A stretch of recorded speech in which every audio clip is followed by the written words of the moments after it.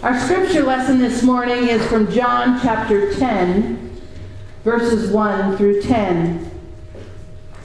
Very truly I tell you, Pharisees, anyone who does not enter the sheep pen by the gate, but climbs in by some other way, is a thief and a robber.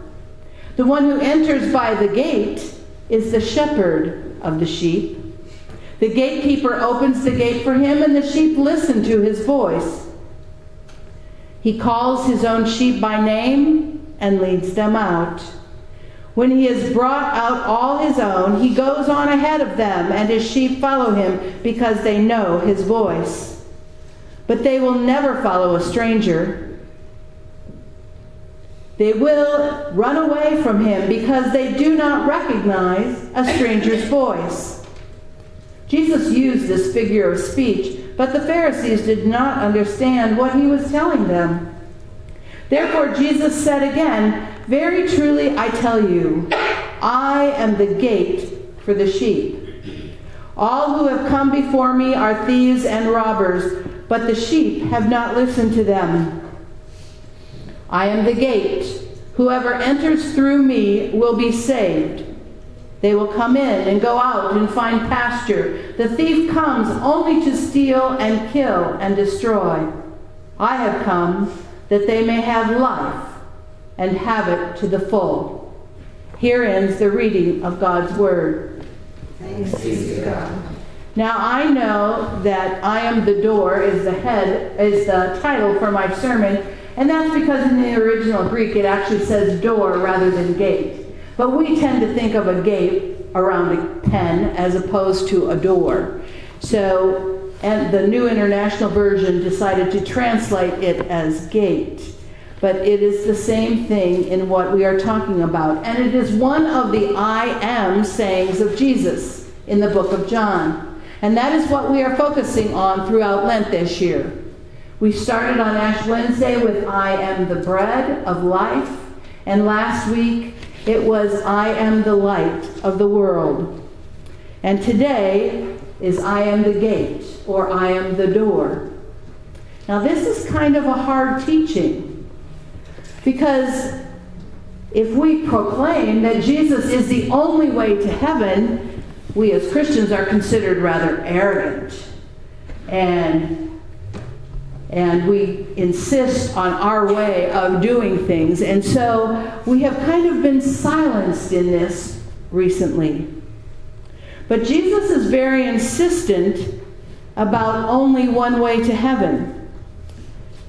And so he even goes on to say in Matthew, enter through the narrow gate. For wide is the gate, and broad is the road that leads to destruction, and many enter through it. But small is the gate, and narrow the road that leads to life, and only a few find it.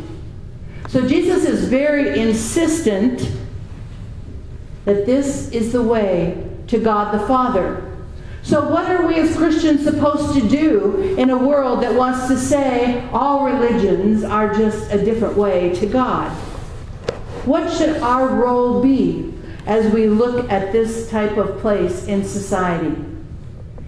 Well, first we have to understand that we can't pick and choose what Jesus says.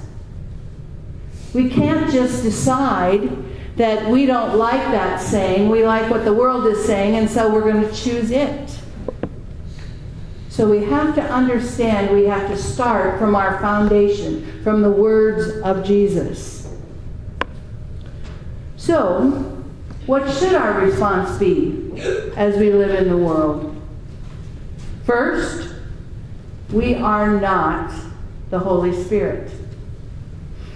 We like to go around convicting other people of what they have done wrong. It's just kind of the way we start. And so many of the people who turn out to be arrogant are the people that go around saying, you are going to hell if you don't convert. But Jesus also said, when he, and he is referring to the Holy Spirit, when he comes, he will prove the world to be in the wrong about sin and righteousness and judgment. So it's not our job to be the Holy Spirit, to be convicting the world of their sin. That is the Holy Spirit's job. So what is our job? Well, the first thing I'm going to tell you is this scripture is full of verses about seeking God and finding Him. So we can start at that place for each of the religions. They are coming to that religion because they are seeking God. And so even though they're not coming through the gate immediately, God promises many times, but I've just picked out Jeremiah 29:13, you will seek me and find me when you seek me with all your heart. These people will find Jesus. They will find the gate. We don't always know how that's going to happen, but God is looking and searching the world for those who are seeking for Him. There was actually a town in a Muslim country where a little 12-year-old girl was crippled. And she had been to doctor after doctor and had found no relief. She had to be carried from her bed to the kitchen table, to a chair, and back to bed. So she decided that she would focus all of her attention, since she couldn't do anything else, on finding the God of the Quran, because that's where she lived, in a Muslim village. And so she started reading the Quran and praying and reading and praying. And she suddenly noticed something very unique in this book. It was very male-oriented. Everyone mentioned was the son of someone, the son of someone, the son of someone, but Jesus was the son of Mary. He's mentioned in the Quran, and he is mentioned as the son of Mary. So she started asking God, why is he, the son, mentioned only as the son of Mary, when all the rest, their father, is mentioned? And she began to pray, fervently pray. And Jesus appeared to her in a dream and told her to search for a New Testament. And that's where her search started, as she learned about Jesus as the way. But there was one other thing Jesus did. He woke up and she could walk. Jesus healed her during that night. She could walk, and you know, when she found that New Testament, which the whole village helped her find because she couldn't wait to tell the rest of everyone about what Jesus had done in that dream, the whole village became a Christian village. You see, she had sought God, and God had answered her through a different religion. So we must be really careful how we present Jesus when we present him. That he is the one. He is the one who will decide how to convict the world. Everyone just needs to search for God. For all we know, they would meet Jesus at the gates of heaven and be given their chance there. We don't know how this all works. We are not God. So we have to place our faith in the Holy Spirit doing his or her job. She's actually a her in the Old Testament, by the way. Her job in each heart. We are simply told to be witnesses. We are simply told to tell what God has done for us, not try to convict others. So what do you say? Do you remain silent when somebody says, well, all religions point to heaven? It's just different ways of getting there. God gave me an answer one day when somebody said that. And I have used it ever since. And this is what I tell them. I hope you're right. I hope that every single person who pursues God can get to heaven through their method. But the trouble is, if you're wrong, and I'm right, I get to go. But if you're right and I'm wrong, we all get to go. So I just as soon be on the ship that I know is getting there.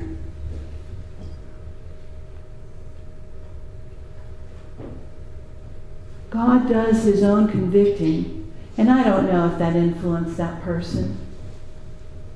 But I simply shared what I knew,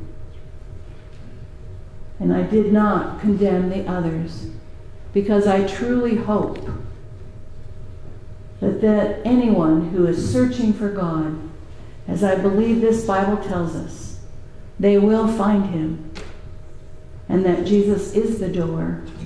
And with the door, with the gate, he promises a full life.